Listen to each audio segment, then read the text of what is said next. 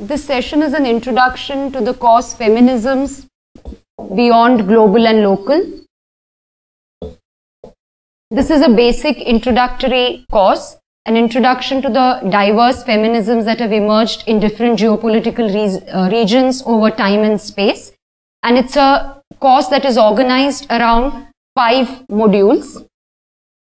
Module 1, to which we'll get introduced today, is a module that would introduce us to the framework of the course, so to say, and we'll come to that a little later. The second module will introduce us to going beyond the classics, exploring difference in the US and in Europe. This module will start with the question, why is it that our understanding of what is called second wave feminism, or basically feminism that emerged in the 1960s and 70s, why is it so whitewashed? Why have we assumed that this feminism is really all about a set of classics, 5 or 6 classics, written by white feminists in the 1960s and 70s? And we shall, to this purpose, try and explore what were the other feminisms, other voices in feminisms that emerged during this period. Try and see how the racial and ethnic and class status of women, the movements from which they came, and the structure of the relationship between the different movements of the period actually influence the kind of feminisms they articulated. And we would try to do this through a comparative understanding of different manifestos of different feminist groups during that period, or try and understand this word difference in terms of really looking at how feminists in the same period from different political positions looked at the same issue, an issue like rape, issue like sisterhood, an issue like class and capitalism differently, and try and therefore understand this word difference, the concept of difference, through this exercise. And then we shall turn in a sense to understanding how feminisms from one location travel to another location, and in this case take up the case of French feminism.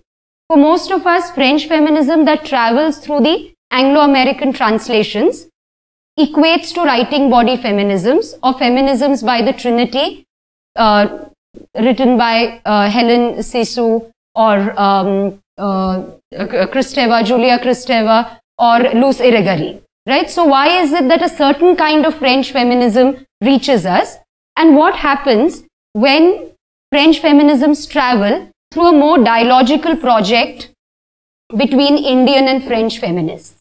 Does this open up the understanding of difference in French feminisms for us? Is an exercise we will undertake. The third module, this was module 2, third module, close to home, exploring sameness and difference, is really about coming to feminisms closer on the geographical map to home or to India. What perceptions of women's assertions of feminisms do we have, for instance, of women in Pakistan, in Bangladesh, in Nepal, in Sri Lanka, are in many ways our assumptions based on Zingoistic nationalism? Or is it that we quickly assume sameness with spaces that are closer home, or then a radical difference? And how may we therefore explore this through looking at diverse feminist voices in Nepal, in Sri Lanka, in Bangladesh, in Pakistan, and do a comparative reading with India, so to say. We also want to raise in this module the question of, is there therefore an Asian or a South Asian feminism? Can we talk about Asia? Can we talk about South Asia? And therefore Asian feminism and South Asian feminism? And we shall try to explore this question by looking at roundtable dialogues by Chinese feminists, particularly focusing on feminisms in China during the Cultural Leap, the Cultural Revolution, and also in the post-globalization period, so to say, and try and explore this question. Our whole focus in this module will be what happens to frameworks of comparison themselves when Western modernity is no longer the sole frame of reference. When we are now comparing South-South, what happens to our very frameworks of comparison will be the major focus in this module. In module 4, we'll turn to again something that is of contemporary interest, we'll turn our attention to Islamic feminism, going beyond mindless return to tradition. We often understand Islamic feminism as only a mindless return to tradition. And so we shall begin this module by looking at the dominant media images of radical Islamism, and particularly concentrating on the whole debate that came up post 9/11, responses by left intellectuals and responses by feminists, to try and understand what does a grounding in gender do to understanding of radical Islam. And then we shall turn to a more detailed attention to Iran. And why Iran? Because the 1979 Islamic Revolution is often understood as the beginning of radical Islam. And therefore we shall turn to Iran to try and understand the different phases of feminism and the different phases of modernity in Iran.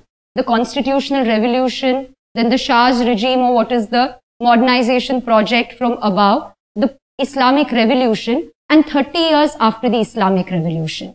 And we shall particularly look at different sides of feminism that emerge in Iran, particularly cinema. So we shall discuss films like Two Women, Hidden Half, or Offside, or Unruled Paper, to really see how cinema, writing, sports emerge as sites of feminism, maybe in regions where women are living under Muslim law, as it is called, right? So we get introduced to different and diverse sites of feminism in the first place here, and then turn to a selection of writings from a collection, 100 years of writing by women in the Arab world, and engage with these writings, discuss these writings, to really try and again go back to the question, how may we understand feminism as not just aping the West, or if it is religious feminism, then just as a mindless return to tradition? How do we reach to a more complex understanding of feminisms in diverse regions, so to say? And our last module will turn to feminisms as a legacy of the revolution. And here we shall turn to two different geopolitical sites, Latin America and the erstwhile Soviet bloc, so to say. In Latin America, we shall do a comparative reading of the revolution in Nicaragua, El Salvador, and the Chiapas revolution, which looks apparently like similar experience. But then why is it that different feminisms emerge from these revolutions? How do we understand the ways in which gender relations in the process of the revolution lead to diverse paths for feminism? And going to the erstwhile Soviet bloc, we'll try and understand feminism, official feminisms of the socialist period, as also the diverse forms that feminisms have taken in the post-socialist regime. Our effort here will be to understand both the legacies of the revolution for feminism as well as for anti-feminism, and do a more comparative reading here. So in a sense, through these 5 modules, what might be apparent is that this course has following 4 or 5 objectives. Very simply put, it seeks to question, to interrogate meanings of feminisms that circulate in the commonsensical or even in the academic sphere, which equate feminism to Western. Secondly, the course will try and understand what are the limitations that are posed by classifying or categorizing feminisms into very simple categories like Western and Eastern, global and local, global and maybe a series of national, regional, indigenous, and so on. So what are the problems with such a classification? To try and understand these limitations is one of the objectives of the course. The third objective of the course would be to try and explore how multiple voices of feminisms emerge from diverse locations, diverse economic, political, cultural locations, and to try and therefore delineate diverse feminisms both within and across different regions or different nation states even. Fourthly, our objective will also be to understand these diverse feminisms as not just challenging their own local patriarchy, so to say, but also in many ways, these feminisms are challenging the claims of some feminisms to be universal or global. The claim that some feminisms make about being local or about being universal or about being global are challenged by these feminisms. And our last objective in this course, more or less, would be therefore to try and do a comparative and relational reading of the diverse feminism. So the objective is not to just enlist all the multiple voices in feminism, but to do a comparative and relational reading of these feminisms, in a sense to see how they are different, but also how they are connected by the histories of colonization, empire, war, revolution, and also structural inequalities of race, class, caste, so on. In a sense, this entire course, therefore, built around 5 modules, will proceed through videos, through podcasts, through discussion boards, also through, in many ways, maybe course wikis, which would give background materials for engaging with issues that we are actually dealing with in the class. Every module would begin with a set of objectives, which I explicitly stated, and questions through which we will pursue these objectives. And the module would end with a response quiz, which would be really a quiz for learning analysis. Have we achieved the expected learning outcomes together? Right? So the response quiz would be aimed at doing a self-analysis of the learning that we have done through that particular module. The evaluation and assessment of the course would largely proceed through one, as we earlier said, the response quiz, also through website reviews, through web search, so predefined research projects through web searches, through social bookmarking to generate collective resources for our learning for this course, and also a semester end essay. The whole effort in the first module will be to try and set a framework for the course, to understand why we are moving from the singular to the plural.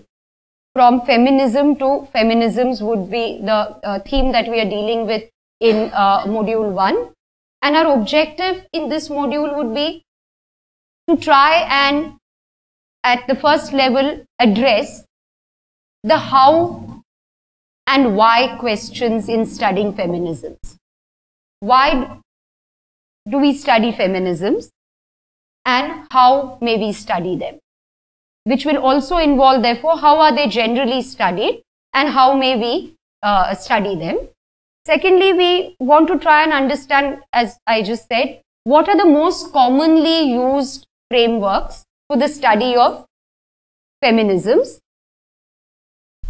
How do these frameworks represent different or diverse feminisms? Is the representation of feminisms equal or unequal in these frameworks? We could therefore call them the master frameworks. What are the most commonly used, the dominant frameworks for the study of feminisms? And then we want to go to a larger question of, is there a relationship between unequal representation of knowledges and the unequal distribution of economic and political power globally? Because we want therefore to understand, why do different or diverse feminisms get represented unequally? How is it related to the unequal distribution of global power, so to say? And then we want to also understand, as a part of this module, try and develop an argument for why the answer to this unequal representation, or what we may understand as the European American or the Uram dominance, why an answer to this is not as easy as listing out a series of national feminisms or local feminisms or Eastern feminisms or indigenous feminisms? What is the problem with posing the series of national or local or indigenous feminisms as an alternative to the URAM dominance? And lastly, as an exercise against the background of all this discussion, can we try and reorient our understanding of early or what are called as historical feminisms, or most popularly as the first wave feminism?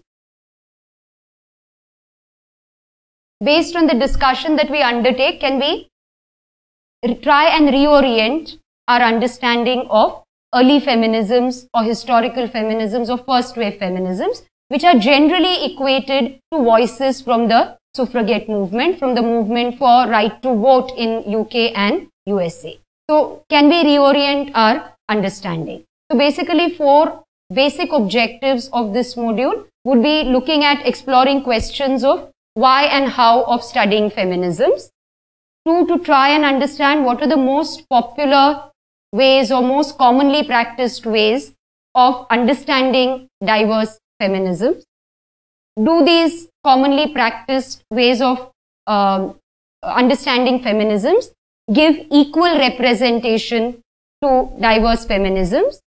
And if no, then how may we understand this unequal representation of feminisms in terms of unequal distribution of global power? And then what seems to be, in a sense, the answer to this European American dominance, and why in feminisms, and why the answer may not be something as simple as listing national feminism. We'll turn now to one of the first objectives of this module, to explore the why and how questions in studying feminism.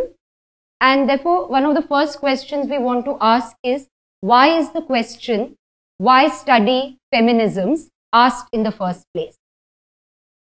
Any thoughts on that? Why is this question? I mean, if you were to be in a sociology department or a political science department or a philosophy department, the question of why study the history of social thought or why study the history of political thought is not a question that comes up at all.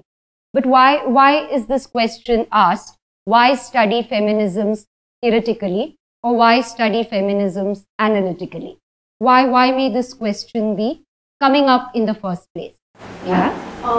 One would be that since feminism comes from movements, comes from the idea of experience, it is perhaps not thought of as something which could be theorized upon. Okay. And therefore the assumption that experience cannot lead to theory. Yeah. And theory is something which is abstract. Yeah. Absolutely. And therefore probably to just take what you're saying a little into history, maybe it might help to remember that one of the most concrete results of the women's movement has been the establishment of women's studies as a field of academic engagement. And while we often agree and we know that from within the academia, from within the university, there was an opposition to the formation of women's studies, we also need to recall that from within the women's movement, not all feminists were convinced of this academic engagement of feminism. So, as Pallavi just said, their argument in opposing this feminist academic engagement or studying feminisms academically, theoretically, was really based on a set of arguments. One, that feminisms has emerged from a grassroots movement, from the women's movement, whereas theory is about elite academia. It emanates from the elite academia. The second set of their arguments was feminism values experience, whereas theory is all about abstraction.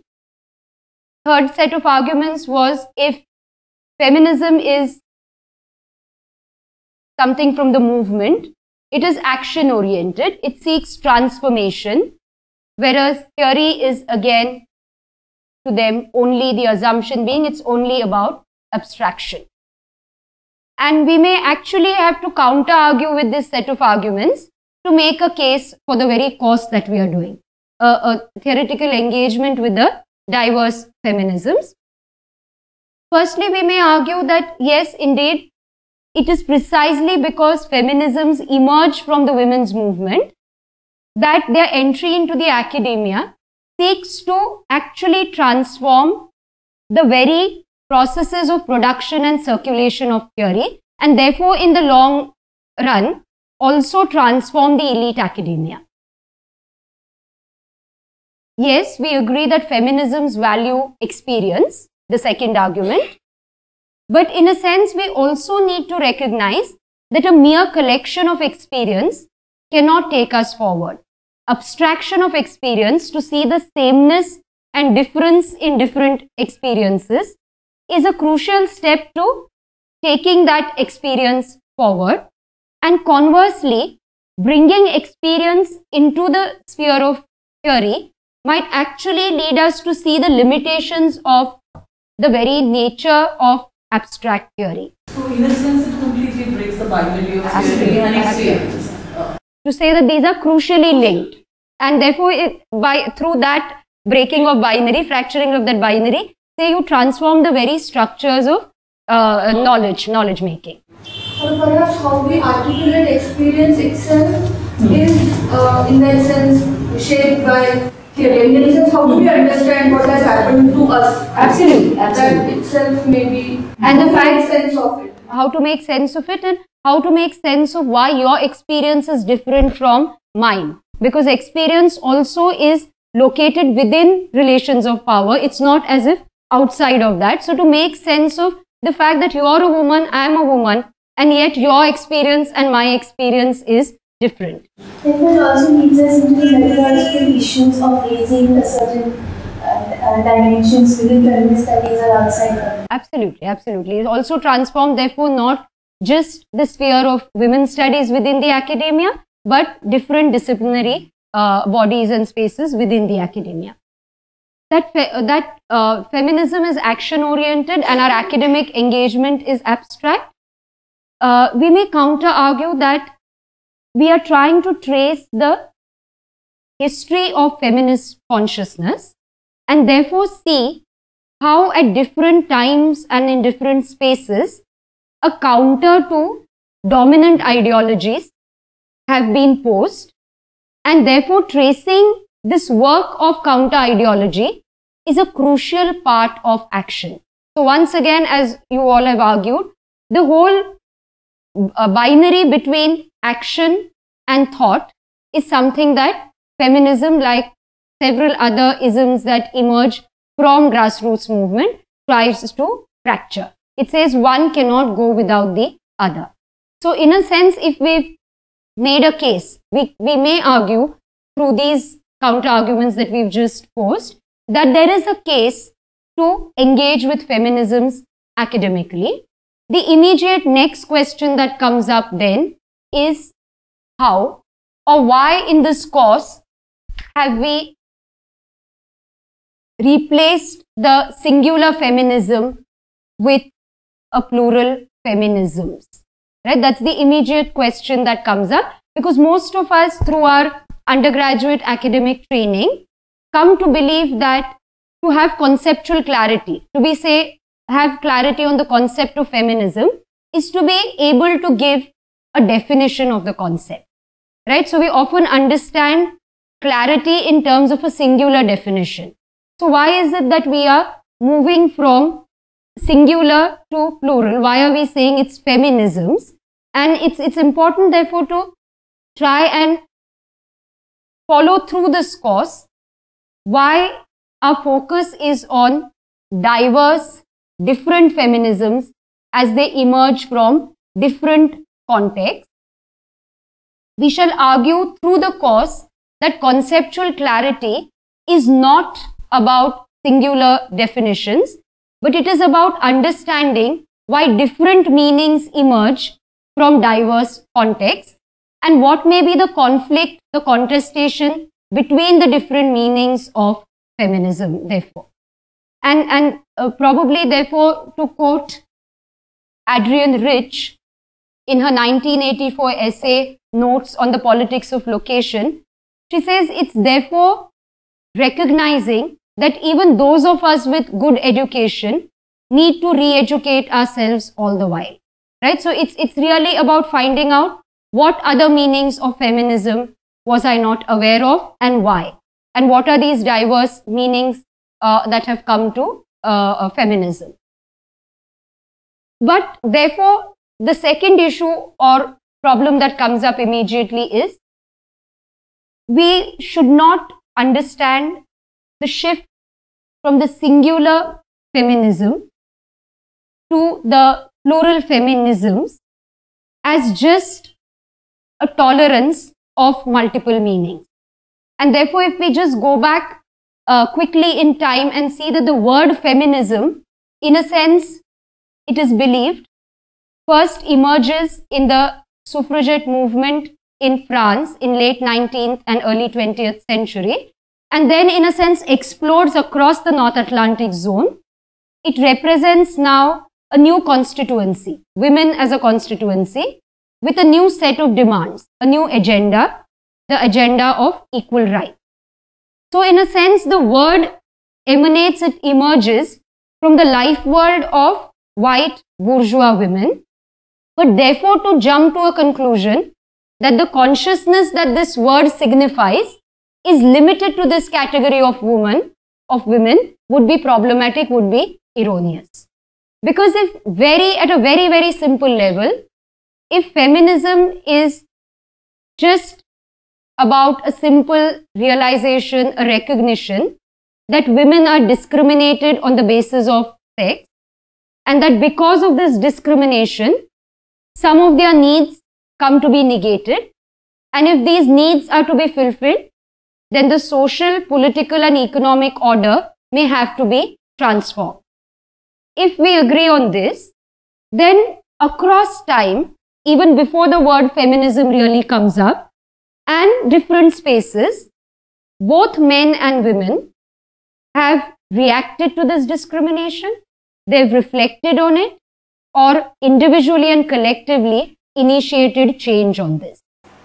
So they identified themselves as feminists. They did not identify themselves. And it is therefore when you understand that there are diverse feminisms, that you go back and reclaim that history. Therefore, if I choose not to call, in the sense, if myself or my perspective as feminist, that also, I mean, it's not just reclaiming the other, but also somewhere I am choosing consciously not to call my perspective as feminism. That after the political ideology becomes a recognizable field. But in a sense, when you're reclaiming history, as you're saying, you can reclaim some of the texts, some of the writings as feminist texts. Especially because the meaning now has dominant meanings. Absolutely. So some people might want to distance themselves from that dominant meaning. And therefore, maybe to carry forward what Anaga is saying, we might have to recognize feminisms as a historical presence, recognize feminisms as a visible political field as it emerges in diverse spaces, and feminisms as a recognizable theoretical field. So, theoretical field, a visible political field, and as a historical presence, which therefore when a political field and a theoretical field becomes visible, you reclaim that history, so to say. Therefore, in a sense, all who have engaged, men and women who have engaged with this question, does gender matter? And if yes, how much? Or with the question, what besides gender matters, race, class, and how much, have in different ways across time and space really engaged with feminism. And therefore, to refer to it in the singular would be to quote Audre Lorde, just sheer academic arrogance to talk about feminism in the singular. But she also warns us that therefore moving to the plural feminisms is not about just mere tolerance, that there are many meanings of feminism. No, It's about focusing our attention on the difference between the diverse feminisms, in understanding where this difference comes from, or understanding how difference or polarities actually spark interdependence. So feminisms that are different may not easily unite, but we should not forget that they are connected. They are connected by histories of colonization, histories of race, histories of global capitalism, so on and so forth. So how do you focus on the difference and not just tolerate the multiple voices in feminism? And therefore the question is, when diverse feminisms are studied, are they studied in this way? Is our focus generally on the difference, or is it that different feminisms, diverse feminisms, come to be unequally represented, with some feminisms thought of as originary and the others in a sense as derivatives? Yeah, so is that what generally happens? But are we also looking at how they then, when different feminisms are located or identified or looked at, then how they also reconstruct or change each other or no? Yeah, we will absolutely look at that in the sense of, for instance, in module 2, when we reclaim the history of feminisms of color and of black feminisms in the US as emerging at the same time, so to say, as white feminisms, whereas the popular representation has been that as if white feminisms emerged in the 60s and this came later. In a sense, we then begin to see these different feminisms as emerging sometimes in dialogue, sometimes in contestation with each other. And therefore, the focus through our course we have to bring back is to the diversity, but also the connection through this diversity. So in a sense, we need to therefore give considerable attention to how are diverse feminisms studied and how may we study them. So if we go back to the question, how are diverse or different feminisms represented? And if we take a site here or an example, which is very familiar to most of us, the way in which different or diverse feminisms come to be organized in the syllabus on a course in feminism, a course on feminisms or feminist theory, how do different or diverse feminisms come to be organized? So if we take this site and do a very simple exercise of just going on to Google and doing a web search on different courses on feminism or feminist theory, and look at what are the frameworks that emerge and how in these frameworks are diverse or different feminisms really represented. And we would do one assignment on this.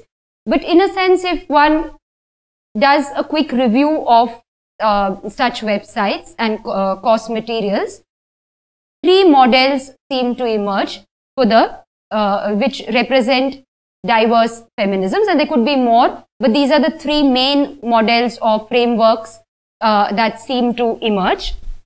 The first could be called the Founding Mothers Framework.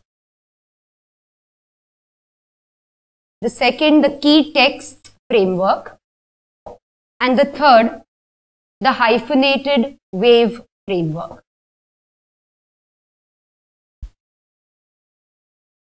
The Founding Mothers Framework is a framework that draws from the Founding Fathers tradition in political thought or social thought and continues to practice the same kind of exclusions along lines of gender and race that the Founding Fathers Framework practices. So that as a student of sociology, one might have studied Comte, Spencer, Durkheim, Weber and Marx as the Founding Fathers. You might not have encountered Charlotte Perkins Gilman or W.B. Du Bois.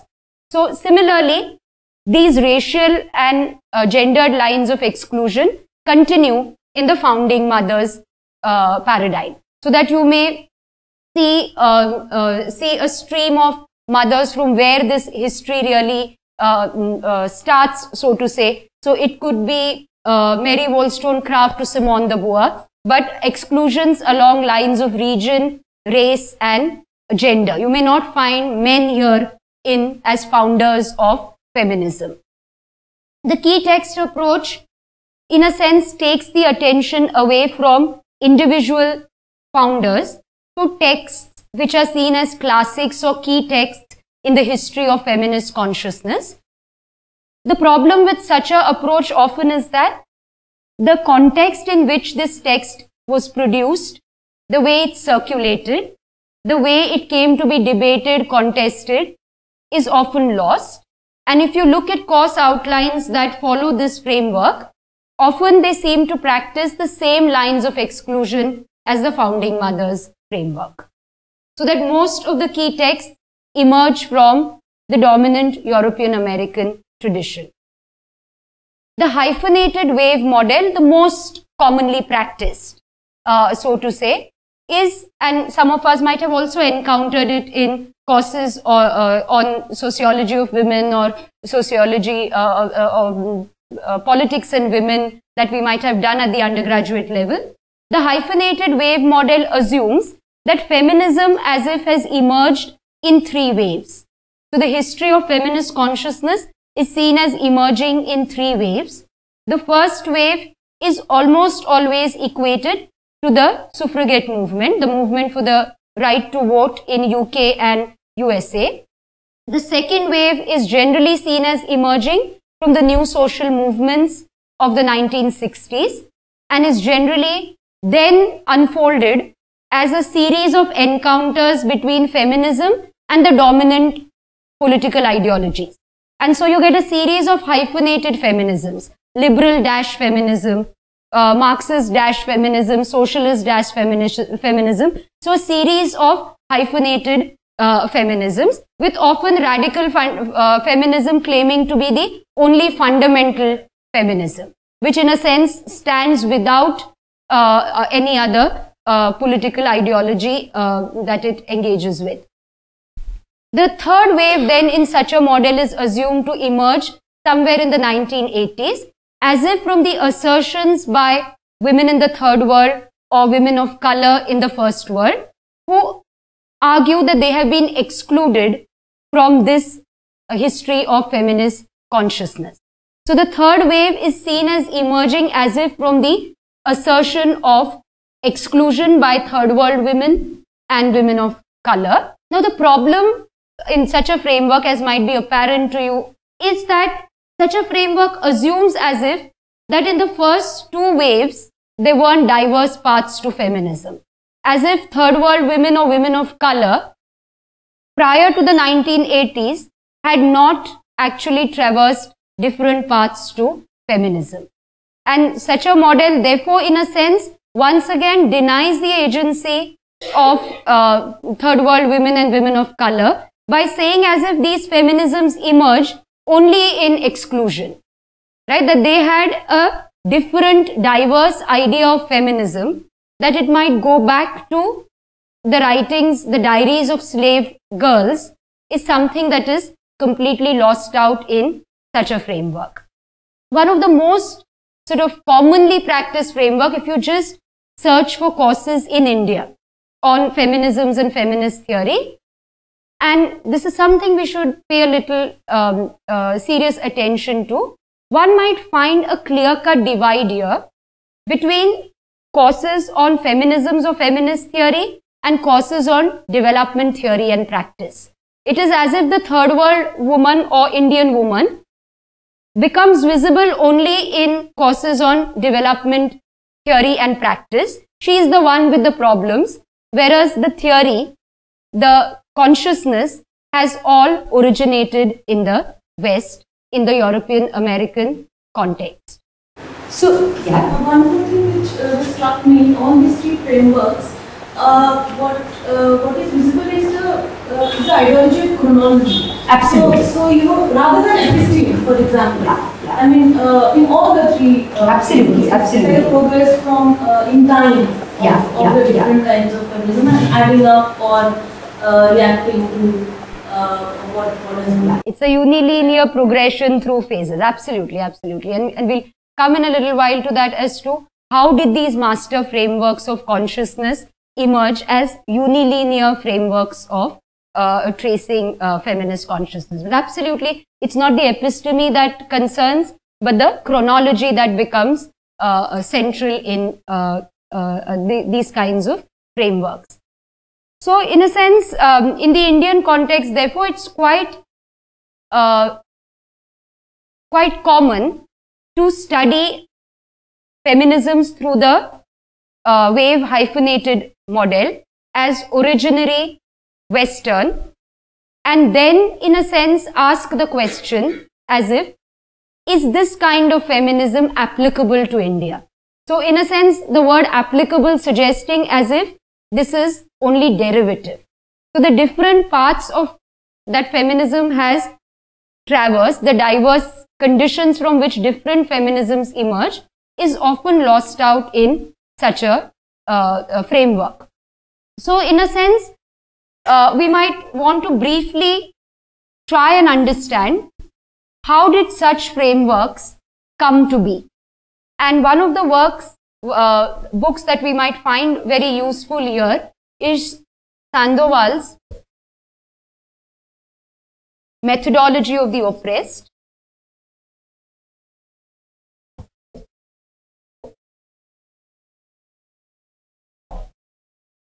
where she tells us the whole story, so to say, of how in the 1980s certain frameworks or classifications became master frameworks or master typologies for tracing the history of feminist consciousness.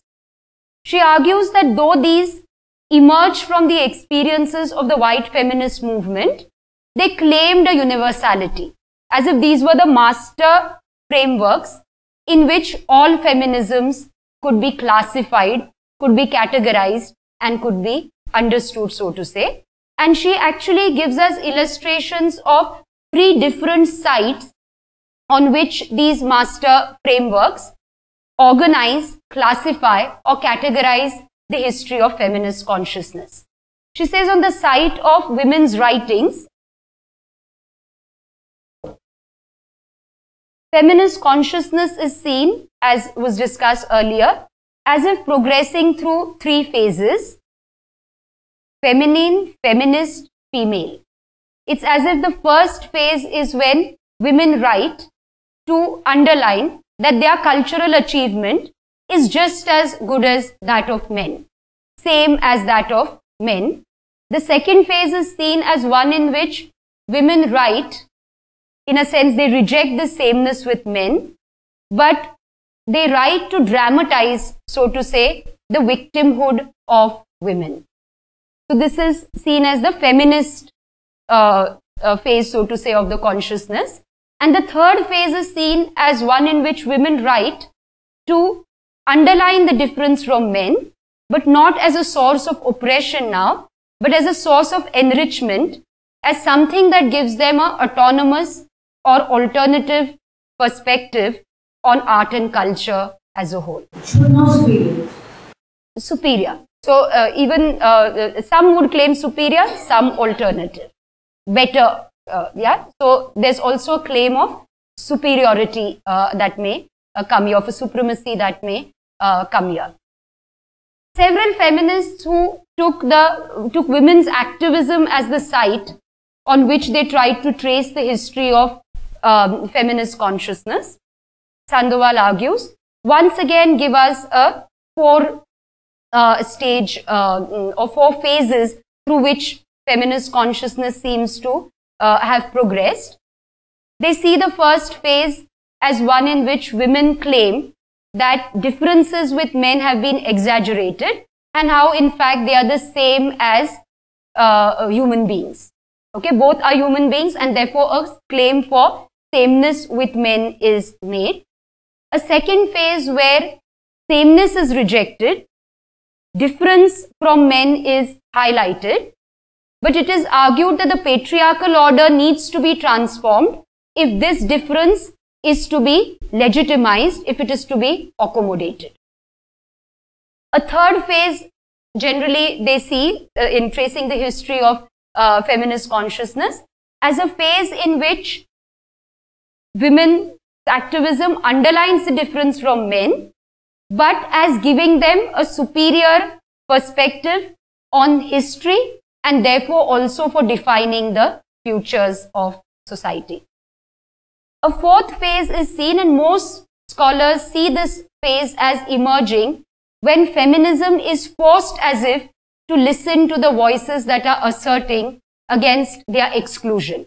Voices of women of color, voices from the third world. In a sense, multiple voices in feminism are seen as if emerging in women's activism in this fourth phase by scholars who try to trace feminist consciousness through a history of the campaigns and programs of the women's movement. A third site is the site of political thought, on which some scholars have tried to understand the history of feminist consciousness. And here too, generally a schema of four genera have been put forth. The first is seen as one where equality with men is claimed, the liberal feminist thought, so to say. Second phase is seen as one in which there is a turn to Marxism and a claim made that a socialist society as if would be incapable of subordinating women automatically. Third phase is seen as one in which there is a turn to arguing that women as if naturally, biologically know what men are ignorant about, which could be called radical cultural feminism as we broadly know it. And the fourth is generally seen as a rejection of the first, the claim of sameness with men, but an integration of the second and third, socialist feminist consciousness. Right? And some scholars like Alison Yeager then claim that this will move towards a anti-race feminist consciousness. As if from the socialist, we will move to a anti-race feminist consciousness. In a sense, to understand really the limitations of these master frameworks, to understand how they derive from a certain experience, namely the white women's movement's experience, and yet claim universality as if they can encompass within this framework diverse feminisms. It might help if we do a detailed reading of two texts from two different geopolitical locations. Sojourner Truth, a freed slave woman, speaking 1840s United States.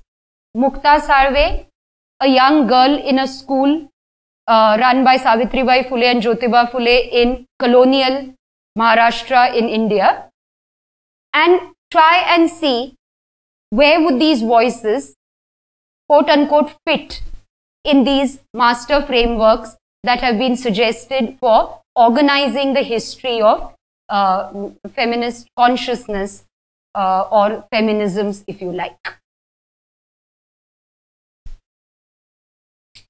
Sojourner Truth, Ain't I a Woman? Sojourner Truth, 1795 to 1883, was born into slavery in New York State. She gained her freedom in 1827 when that state emancipated its slaves. At the age of 46, after working in New York City as a domestic for some years, she felt that she had been called by the Lord to travel up and down the land, testifying to the sins against her people.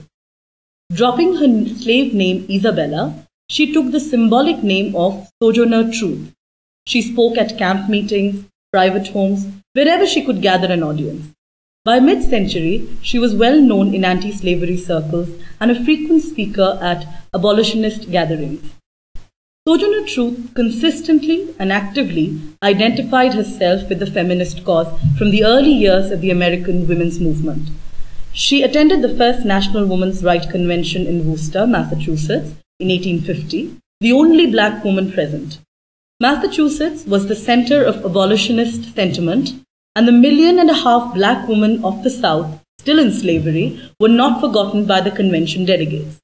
A resolution was adopted referring to these women, quote unquote, the most grossly wronged and foully outraged of all women, and vowing that in every effort for an improvement in our civilization, we will bear in our hearts of hearts the memory of the trampled womanhood of the plantation and omit no effort to raise it to a share in the rights we claim for ourselves.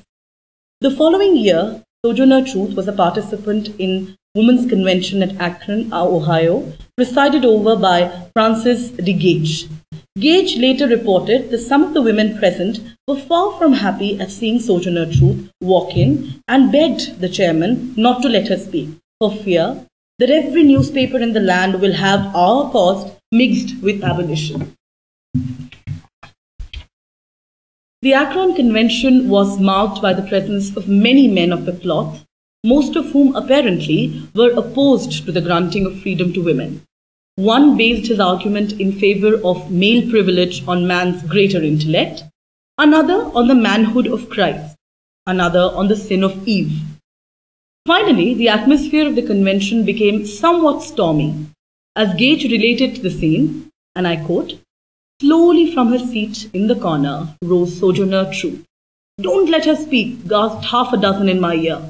She moved slowly and solemnly to the front, laid her old bonnet at her feet, and turned her great speaking eyes to me.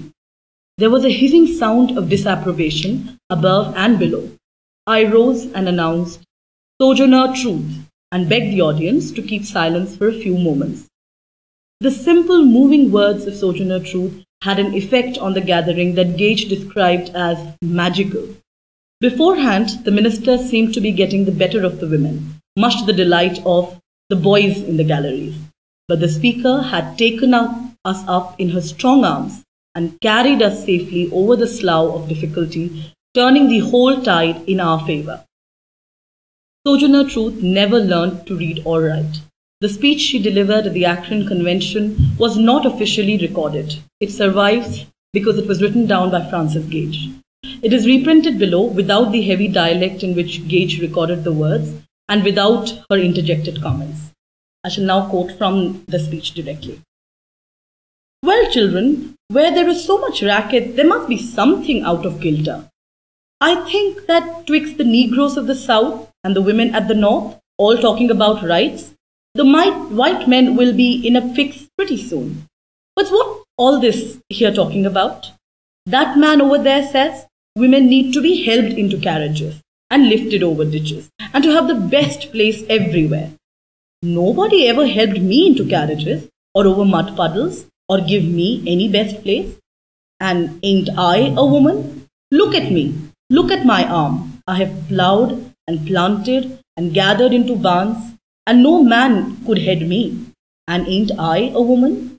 I could work as much and eat as much as a man when I could get it, and bear the lash as well. And ain't I a woman?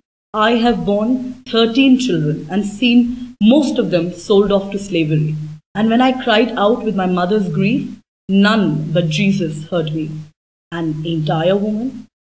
Then they talk about this thing in the head. What's this they call it? Intellect, someone whispers. That's it, honey. What's that got to do with women's rights or Negroes' rights? If my cup won't hold but a pint and yours hold a quart, wouldn't you be mean not to let me have my little half measure full? Then that little man in black there, he says, women can't have as much rights as men because Christ wasn't a woman. Where did your Christ come from? Where did your Christ come from? From God and a woman. Man had nothing to do with him. If the first woman God ever made was strong enough to turn the world upside down all alone, these women together ought to be able to turn it back and get it right side up again. And now they is asking to do it. The men better let them. Obliged to you for hearing me. And now old Sojourner ain't got nothing more to say. Now Meenakshi will read from Mukta Sal. Mukta Bai. We have little biographical information about Mukta Bai. We know only that she studied at the school in Pune, founded by Savitribai and Jyotiba Phule. and when she wrote this essay in 1855, she was 14. Of what happened to her later, or indeed of any of her other writings, we have no record. Yet, through her vivid and academic polemic, we get an unmistakable impression of intelligence and self-confidence. For an untouchable and a woman at that to write, "O learned Pandits, wind up the selfish prattle of your hollow wisdom and listen to what I have to say," would be surprising even today. In Muktabai's times, it was awe-inspiring.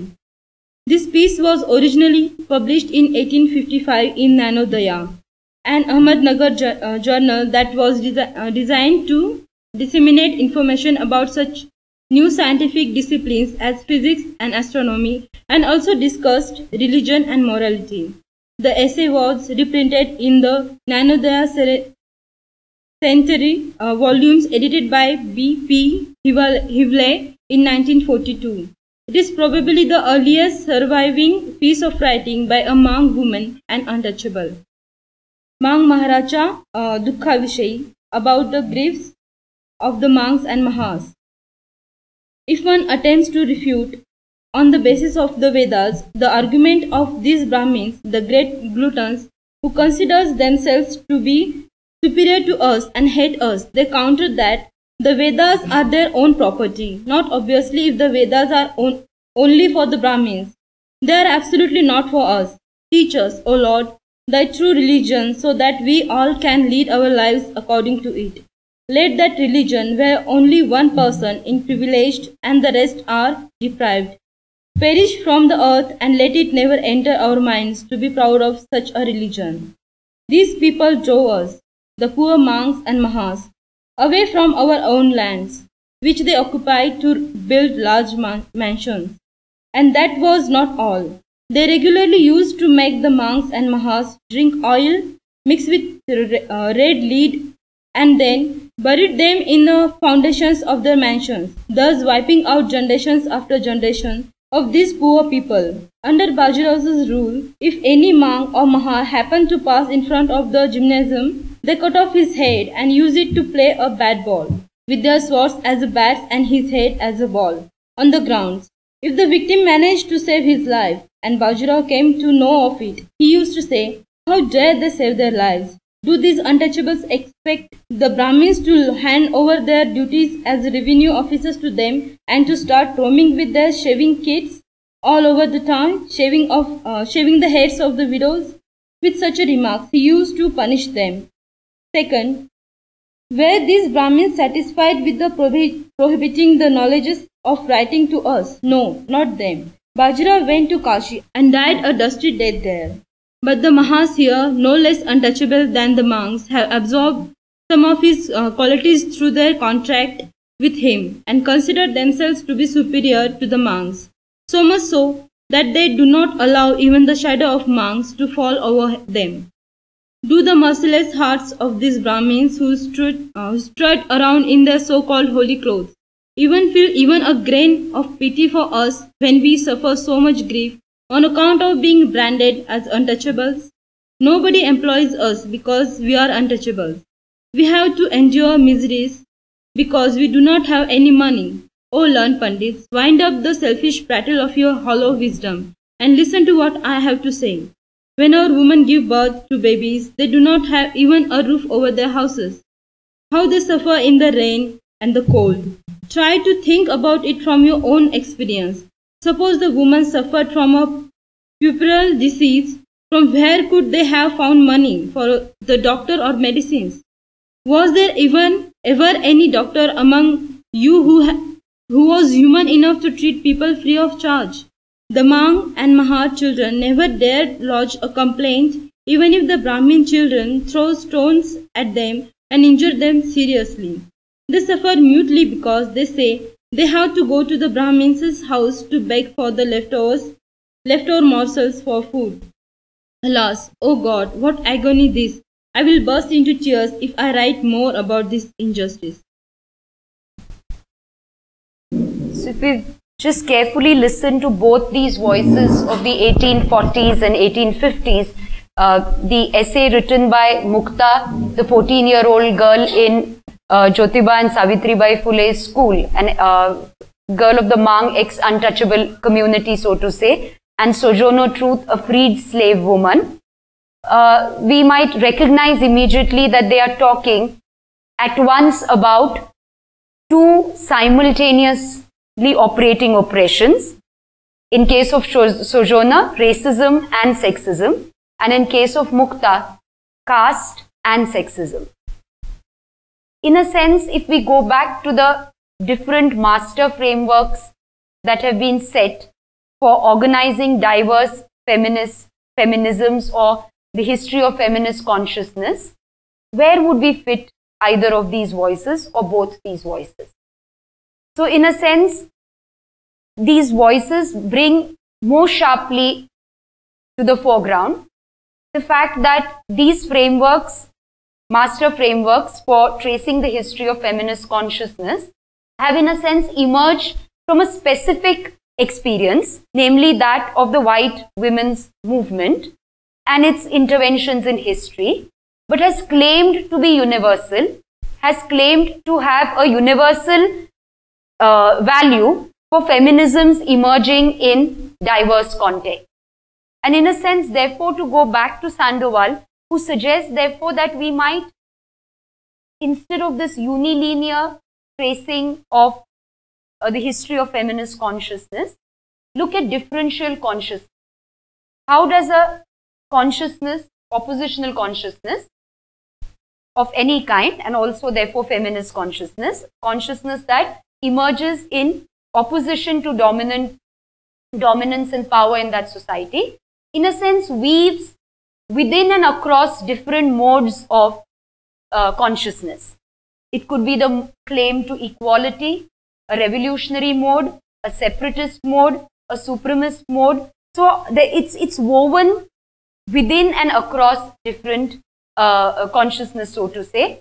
And therefore, in a sense, these master frameworks organize feminisms in a way in which the dominant European American feminism is normative, it's the self, and experiences of other feminisms, the histories of their consciousness, either come to be backgrounded or in many ways are represented as only radically different from the European American dominant feminist consciousness, or it comes to be in many ways it appropriates the experiences of other women, in a sense sees them only in terms of their lack from the dominant white feminist experience, or in many ways objectifies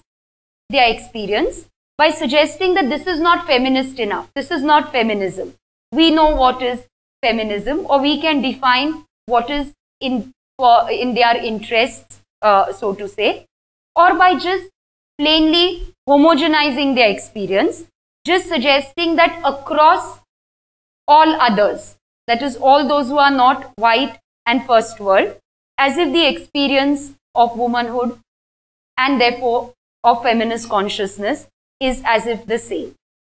So in a sense, therefore, there is an unequal representation of different or diverse feminisms that comes about. And if we go back to our example of the syllabus or the curriculum, then it's interesting to see how, despite efforts to internationalize the curriculum, to bring in voices from across the globe, as Chandra Talpade Mohanty points out, many of these frameworks of the curriculum or of the courses tend to assume either a traveler mode or an explorer mode.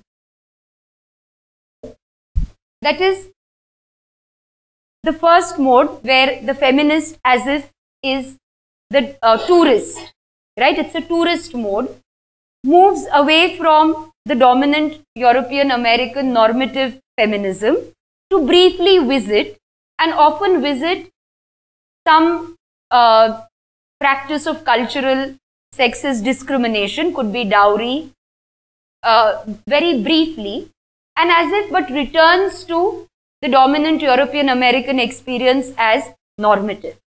So in such a course, the experiences of feminist consciousness outside the dominant are completely lost.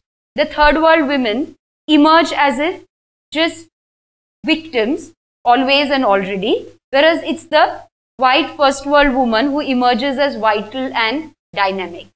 Whereas the explorer mode, in a sense, seeks to internationalize the women's studies or feminism's curriculum by moving away from home. So in an American university, you move and have a course on feminisms in Africa or feminisms in Asia, but as if they are completely disjunct, unconnected from the histories as if of women and feminisms in the home in the United States. So in a sense, you could have a course on feminisms in Africa, but say nothing through that course on racism and anti-race feminisms in the United States. Right? So what we will seek to do through this course is avoid, as we move through diverse feminisms, avoid both the tourist mode and the explorer mode, and try to develop a comparative relational mode of looking at diverse feminisms. That is to say, not to view the global and the local as geographical, as territories, but the way in which they constitute each other, to try and see how diverse feminisms are different, but how they are connected through histories of oppression, exploitation, resistance and struggle. In a sense, therefore, the attempt to repeat will not be to enlist just multiple feminisms, but to understand diverse feminisms, our focus being squarely on the difference and how that difference comes to be historically. And therefore, in the next week, we shall turn to looking at how do these unequal representations of feminisms come to be. What may be the relationship between the unequal distribution of economic and political power globally and the unequal representation of knowledges in general and feminisms in particular. And therefore, as a background, if you could look at the PowerPoint presentation on your course wiki on the history of restructuring of global capitalism, the different way in which, so to say, simply put, to understand how unequal relations of economic and political power come to be globally, then we would be in a better position to engage with the relationship between unequal relations of power and unequal representation of knowledge.